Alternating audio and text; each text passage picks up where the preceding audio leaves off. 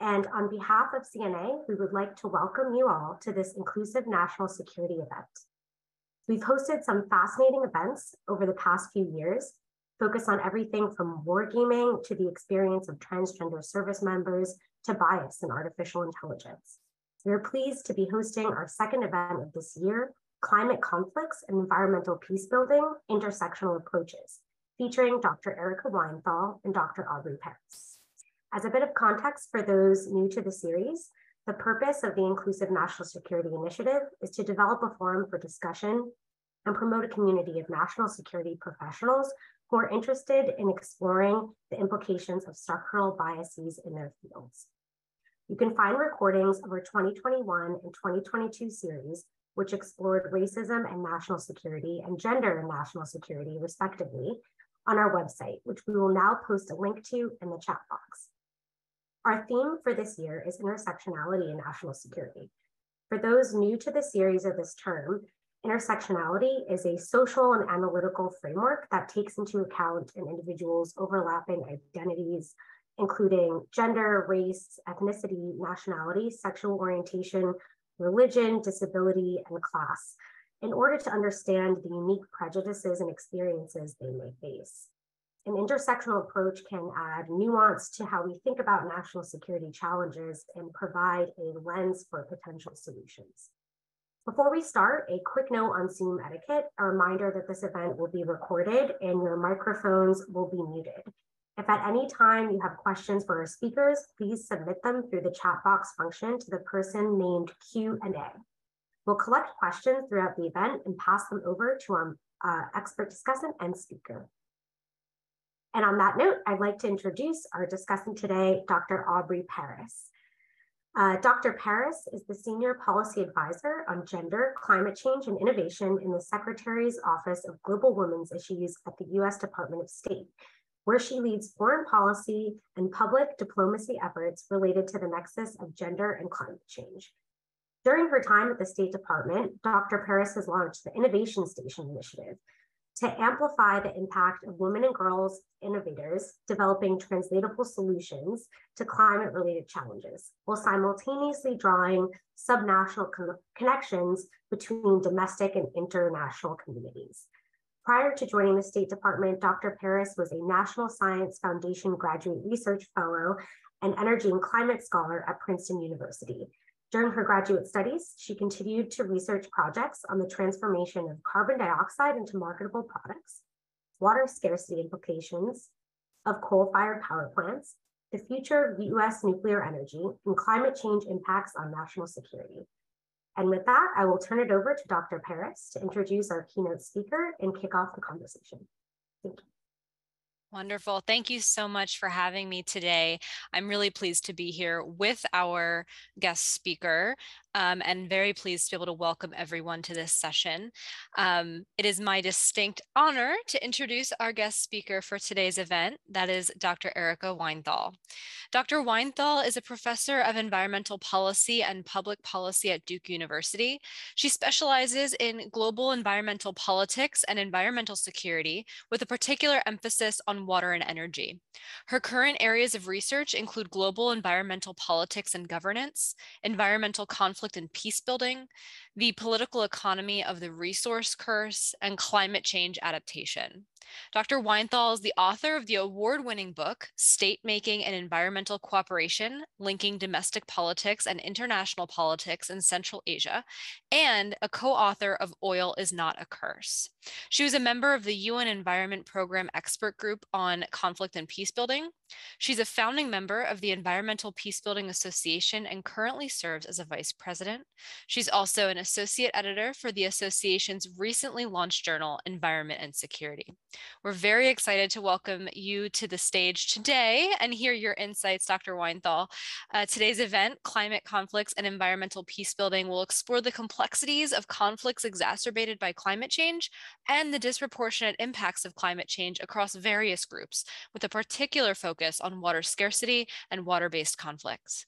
So following Dr. Weinthal's remarks, I'll share a few brief remarks of my own, and then we will transition into a discussion, including questions from the audience. So start taking notes of what questions you have. But for now, Dr. Weinthal, I'm pleased to turn the floor over to you. Thank you, Dr. Paris. And it's really a pleasure to be able to share the screen, the floor with you during this event. I also want to start by thanking the CNA Inclusive Security team for inviting me. So I believe I need to share my screen, and we'll do that. And let me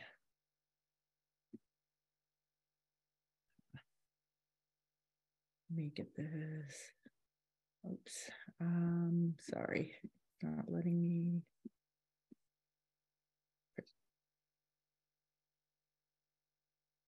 Which one am I clicking? Oh,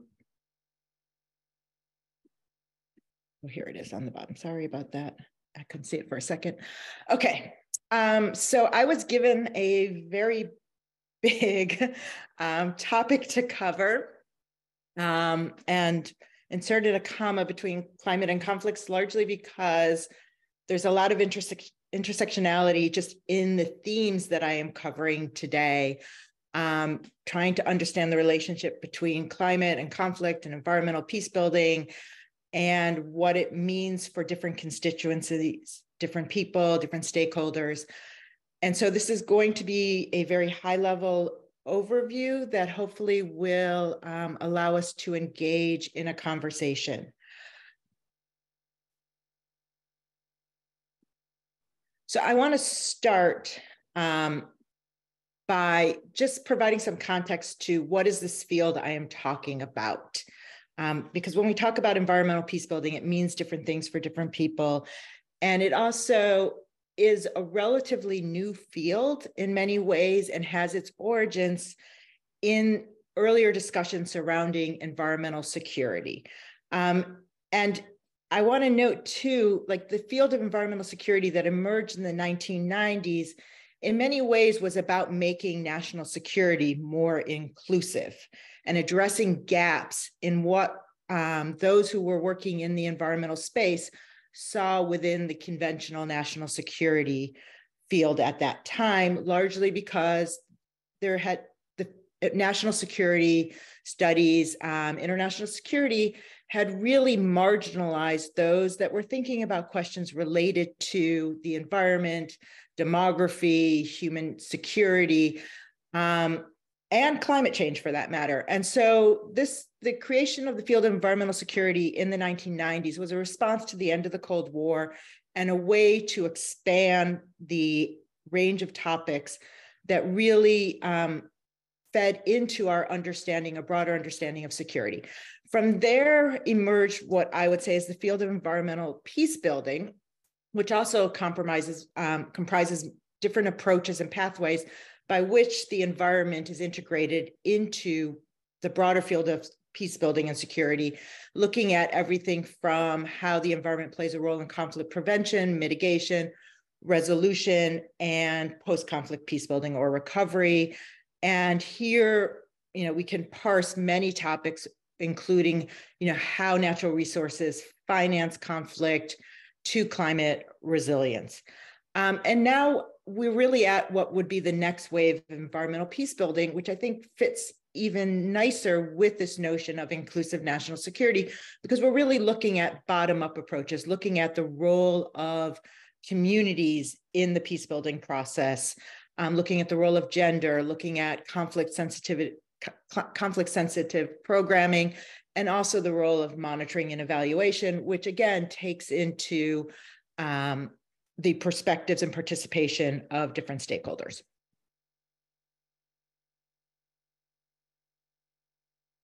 So just going to flag this report, which really was foundational to the creation of the environmental peace building field, which was the first time where scholars and practitioners were trying to understand the relationship between the environment and conflict, trying to understand the role that natural resources played, And this is a report that's now already, more than a decade old, but it was the first time that really showed a link between natural resources, internal conflicts, highlighting and demonstrating that a large number of civil wars had a link to natural resources. So trying to understand the role of livelihoods and the environment and natural resources in fueling conflict, but also looking at what happens at the end of conflict, because often peacebuilding agreements are negotiated between different combatants or governments, but often leave out those that are most affected by war,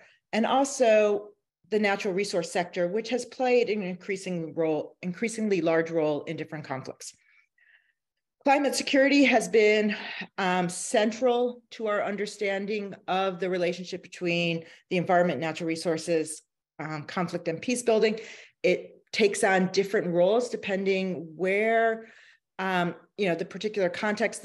Many people will focus on, pictures of polar bears have been a way that has captivated the international community. But when we're really talking about human security and those most affected by climate change, we're starting to, we're talking about droughts, we're talking about floods, we're talking about fires, but we're talking even more about the agricultural sector and people not having access to staples that are necessary for their diet, just by looking at the war in Ukraine right now and how that has disrupted global food supply chains.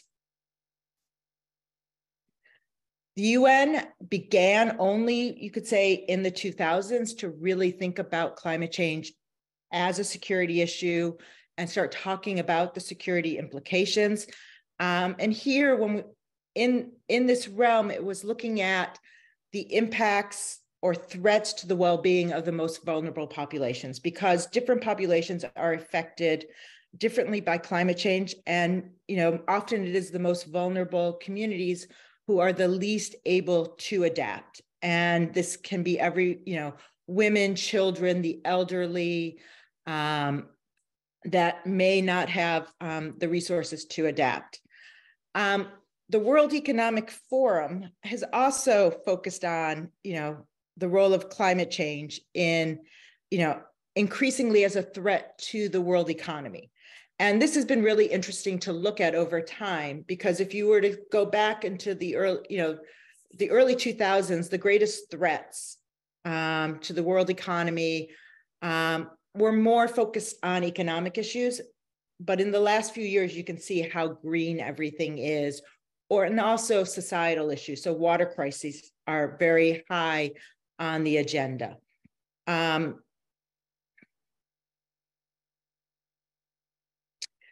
this is from 2022. You can see what is seen as the most severe risk: climate action failure, extreme weather, biodiversity loss, livelihood crises, infectious disease. And so these are the issues that are really about human security, about people, putting people first when we think about national security. So I've been working recently on a paper that's going to come out with the United States Institute of Peace, looking at this relationship between climate change, migration, and urban environments. And so when we're talking about inclusive national security and issues related to climate change, often in this space, we're talking about the people who are moving, who are on the move, who are being forced to move because of climate change impacts.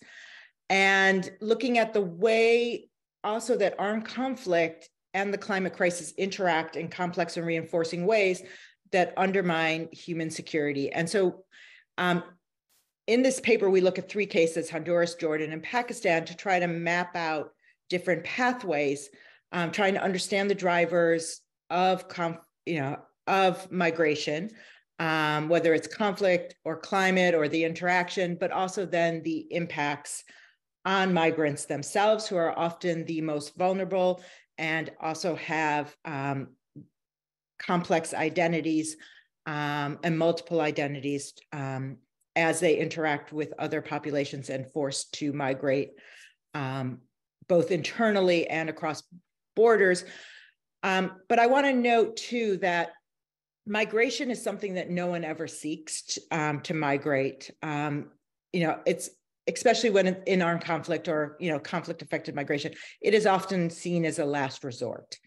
It is, the worst case of adaptation to climate change and or to, armed conflict. So, Honduras, you can look at cases. This is a case where you've had, intensifying droughts and hurricanes that affected the agricultural sector that have forced people to move internally, but then people face, have faced violence internally in cities and have, chosen or been forced to migrate across international borders. Jordan, I'll talk a little bit more in a second. Pakistan, another case of floods and the impacts on peri-urban environments. I also want to highlight Libya because this is a country that's also been affected by by conflict for, over a decade, but also is very vulnerable to climate change given the level of water scarcity there, but has become a transit country too for human trafficking. In our paper, we look at the different stresses on the urban environments, on infrastructure, but also on migrants, the physical and mental health tolls that people face, from having to leave their home and uproot themselves, and the violence they may face as they move into new environments and contexts. Jordan, I just want to say a few words here and happy to talk more in detail about particular conflicts, but this is really where we're seeing an intersection of conflict and climate change and impacts on different populations. Jordan is one of the most water scarce countries in the world. It is heavily affected by droughts, protracted droughts over the last few years. It has had to turn to very heavy, centralized infrastructure projects to transfer water, but it's also home to the second highest number of refugees in the world. And it's not just because of the recent war in Syria, but Jordan has absorbed over time refugees from Iraq, from Yemen, from Palestine, and this has put increasing pressure on its water resources. You see, social services being overburdened. Many of the cities don't receive water 24/7. And this affects women, it affects children, it affects, refugees internally displaced, people who have had to move across the border. And it's created competition too between local communities and those that have been displaced by conflict. This is just extracted from a United Nations Environment Program report to try to show the multiple dimensions by which water scarcity or water in particular can play a role in exacerbated conflict, but also providing opportunities for peace building. And, increasingly the reason, when we talk about those that are most affected by conflict, often it is the impacts on basic services, especially for refugee populations, for internally displaced peoples, for many that are left behind, often the elderly, the disabled, women with small children, because conflict in many of the recent wars in the Middle East and now in Ukraine has taken a heavy toll on infrastructure. We have seen the decimation, destruction of critical water infrastructure, and also the lack of human capital to continue for infrastructure to function. I want to highlight some of the other work I've been doing just to give a bigger perspective on how we think about different stakeholders and the importance of inclusivity when we're talking about post-conflict peace building. And this is another project that I was involved with that's tied to the Environmental Peacebuilding Association, where we carried out a number of case studies by different authors.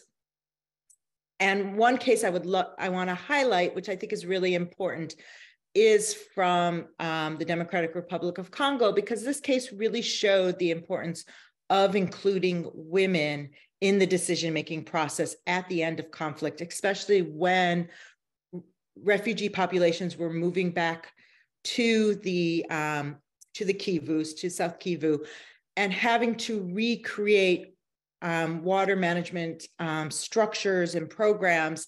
And Tier Fund as an organization really focused on bringing women into leadership roles, because what they learned was they understood the importance of clean water and working with other communities to come together to address,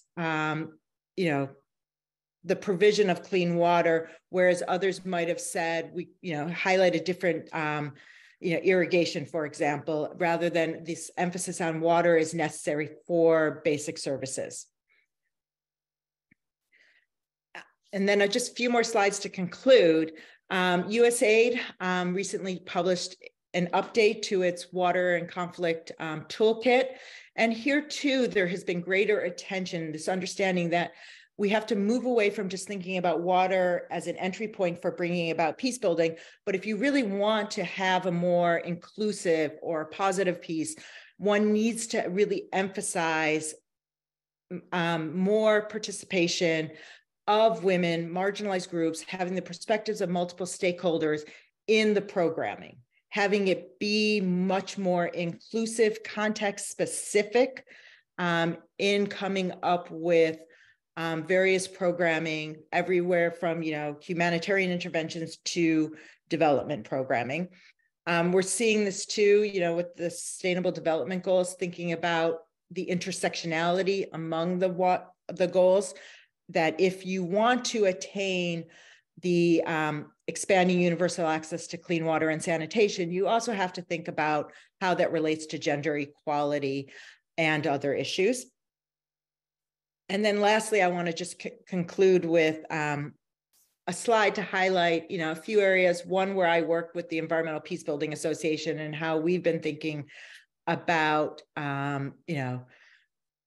expanding, more inclusive environmental peace building through interest groups that are tied to the association, such as the gender interest group, but also to highlight what I think is where some of this really interesting work is taking place right now. I was at the UN Water Conference and was able to attend an event by the Women in Water Diplomacy Network, which is really talking about why it's important to have women at the negotiating table, both at the transboundary level, but also at the very local level, as in the case that I was highlighting from the Democratic Republic of Congo. So I am going to stop there and stop my share. Wonderful. Thank you so much, Dr. Weinthal, for those insights and your experiences. I'm really eager to get into the Q&A portion of this discussion. And with that in mind, I do want to remind participants to please continue sending your questions through the chat box to the host, who is labeled Q&A. All right, so please continue sending those in. And as we give you some time to do so, I did want to share some thoughts from my perch, my policymaking perspective. And I really have to say that some of those tangible examples and case studies that Dr. Weinthal provided, I think are going to be really crucial for our collective understanding of this issue in this conversation today. So, as Analia mentioned earlier in this discussion, I'm the Senior Policy Advisor for Gender, Climate Change, and Innovation in the Secretary's Office of Global Women's Issues at the U.S. Department of State. So I think it's fair to say that whenever I'm coming at this conversation of intersectionality, I am always looking at it from the gendered perspective plus. So how are different topics such as climate change and climate crises, conflict, et cetera, how are those topics affecting women, and how are those impacts changing based on the various identity factors of those women, the different identities that they have that are always cross-cutting. And for those reasons, I really think that the climate crisis is considered a cross-cutting issue in our office, the Secretary's Office of Global Women's Issues. It really does influence just about every one of our gender-specific policy priorities, including women, peace, and security, women's economic security, and preventing and responding to gender-based violence. And there are further intersectional dimensions to each of these topics as well. So Women's leadership in climate-related decision-making is really critical at all levels, from local to national to international, and in all sectors. So that means from government to industry to grassroots organizations and more. And as you may know, or as you may have gleaned or inferred from Dr. Weinthal's presentation, evidence really does increasingly demonstrate that empowering women politically, economically, and socially, and meaningfully including their needs and perspectives in decision-making really does lead to more equitable and sustainable policies, including those to combat the climate crisis and different challenges that it poses. At the government level, research shows that when more women are in positions of leadership, environmental agreements are more likely to be ratified, land use policies are more likely to be reformed, and the environment is more likely to be protected. That all has very important intersections for this conversation regarding conflict and peace building. And then at the community level, women and girls are already leaders in so many relevant initiatives related to climate mitigation, ranging from adopting sustainable agricultural practices to planting trees, et cetera. But I think it's important to recognize that realizing this leadership potential also involves realizing the disproportionate effects of climate change that are experienced by women and girls all around the world. Now, many of these effects are directly tied to an increased risk of displacement, migration, and conflict, as was so astutely pointed out. And this is especially true in regions that already suffer from instability. Now, these outcomes may be triggered by extreme weather events or natural disasters, states of too much water or not enough water, but they can also be induced by food insecurity or degradation of other natural resources. Now, as you may all know, women and girls are more likely to be responsible for procuring these sorts of natural resources: food, water, firewood, whether for sustenance or for livelihood purposes. And as scarcity increases, these traditional roles and responsibilities come with an increased risk of encountering gender-based violence, whether out in the world, in the home, on migration or collection routes, or in temporary shelters put in place following natural disasters. And as natural resource availability dwindles, families also feel pressure to reduce their expenses, and we see child early and forced marriages increase as well, just to add more complexity to this already very complex topic.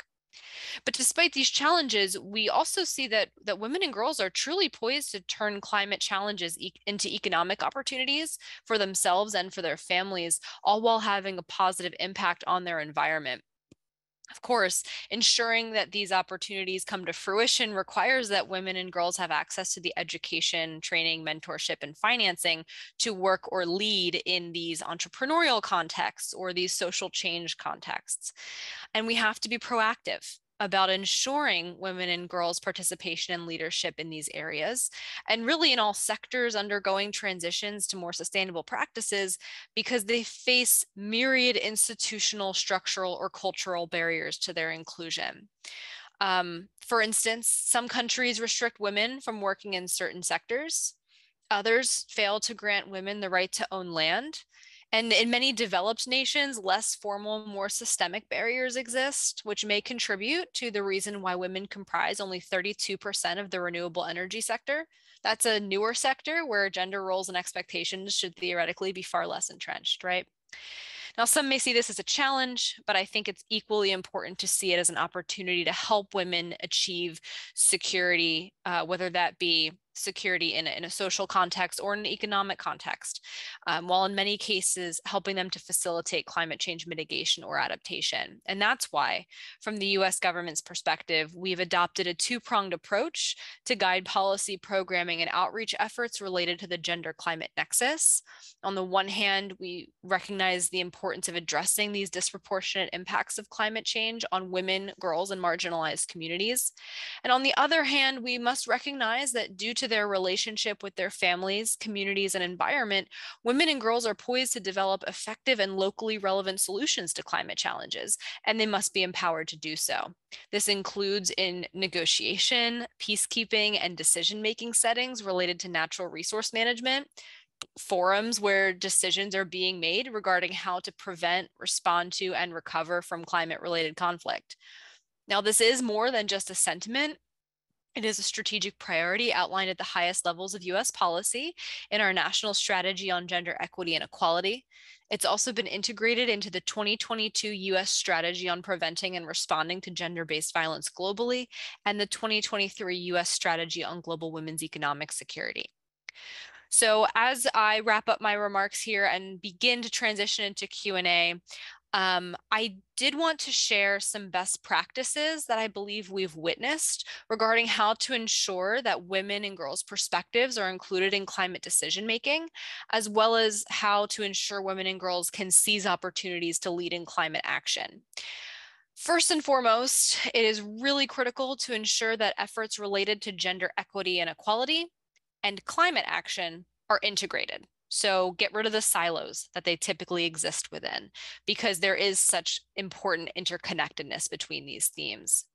Secondly, women, girls, and marginalized communities should be integrated into decision-making, programs, or other efforts related to climate adaptation and mitigation at the earliest stages of project development to ensure that their unique perspectives are meaningfully integrated and not just turning this into a box checking exercise.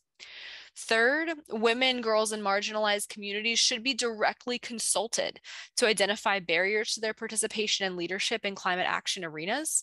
This can subsequently guide collaborative action with these groups to overcome the identified challenges.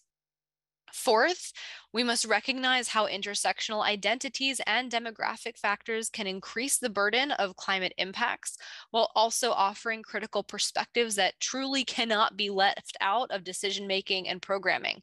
Our action here we're not going to find a silver bullet, right? We need to recognize how different factors such as, but not limited to, race, ethnicity, indigenous status, disability status, LGBTQI+ status, rural versus urban location, etc., how all of those factors go into one's experience of climate-related factors.